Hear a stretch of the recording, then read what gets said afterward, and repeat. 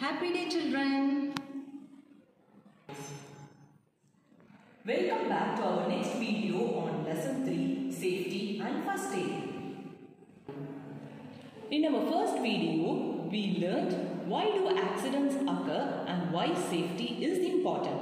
In this video, we will discuss in detail about fire accidents, the major causes of fire accidents, how to prevent fire accidents, and what are the safety measures to be followed in case of a fire. We need fire for cooking, but fire can destroy many things and kill people when it is out of our control. Fires occur in homes mainly due to carelessness while handling burnt matchsticks, candles and firecrackers, electrical faults and accidents while cooking and gas leaks in the kitchen.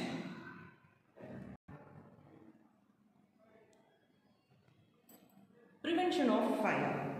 To prevent a fire, we have to follow simple safety rules. Electrical appliances must be checked regularly.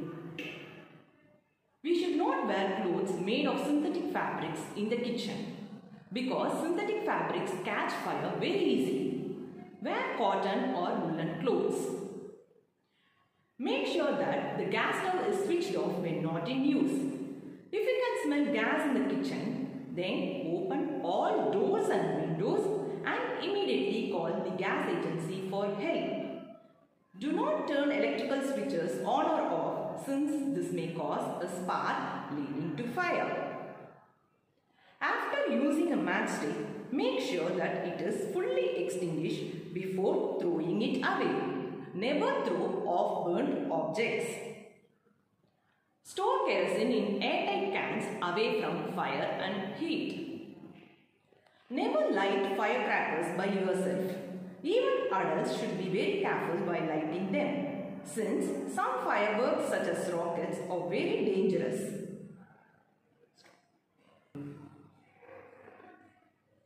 But how much ever you are careful when you deal with fire, sometimes fire accidents can occur.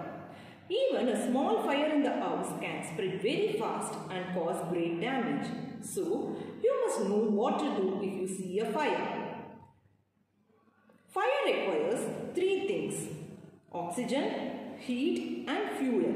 So, if we cut any one of these three things, we can easily put off the fire. Most of the equipments used for putting the fire cut off the supply of air to the fire. It is a fire extinguisher.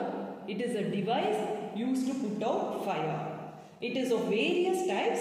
It contains chemicals that usually give out either carbon dioxide or some other gas or foam. The gas or foam surrounds the fire and puts it out by cutting off the supply of air. 1.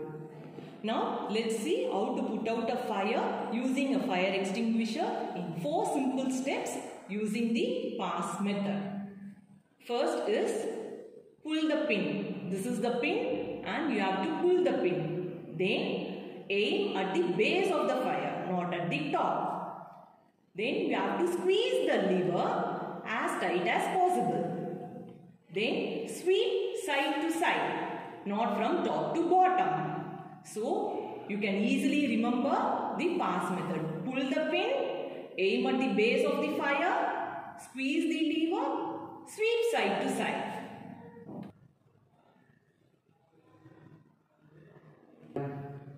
If a person's clothes catch fire, then what will you do? We have to throw water on them to put out the fire. Sometimes water may not be available. Then in that case, we have to follow 3 simple steps. Stop where you are without running, drop to the ground and roll. This helps to cut off the supply of air to the fire. The most important rule to remember whenever there is an accident is to be calm. Call for help and until then try to do your best to help the injured person. So in our next video, we will see some simple safety and first aid methods that can be given to an injured person before taking him to a hospital. Until then, bye and thank you children.